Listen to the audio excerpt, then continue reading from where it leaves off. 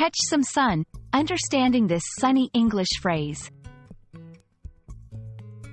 Hello everyone. Today, we're diving into a delightful English expression, catch some sun. This phrase is not just about literal sunshine, but it's packed with cultural and contextual meaning. So, let's explore what it really means and how you can use it in your everyday English conversations. Catch some sun is a phrase that, at its most basic, means to spend time in the sunlight. However, it's more than just being outdoors.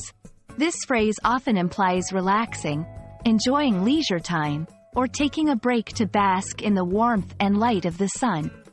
It's commonly used in contexts where people are taking a break from work or routine to enjoy a sunny day.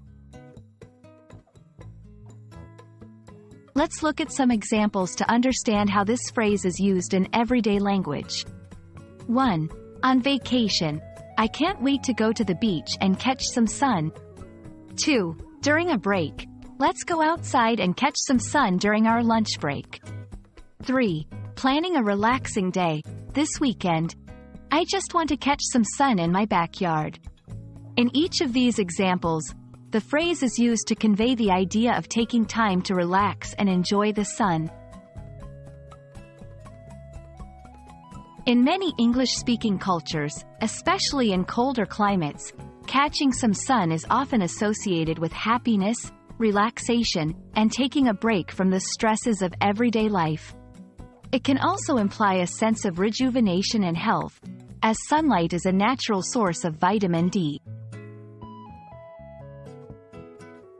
Now that you understand what catch some sun means, you can start using it in your conversations. Remember, it's a casual and informal phrase, perfect for social situations and light-hearted conversations. Here's a simple example. It's such a beautiful day. Let's catch some sun at the park. Catch some sun is a cheerful, light-hearted phrase that encapsulates the joy of basking in the sun's warmth. It's about taking time for yourself, enjoying the moment, and embracing the simplicity of nature. We hope this video helps you use this sunny phrase in your English conversations. Enjoy catching some sun!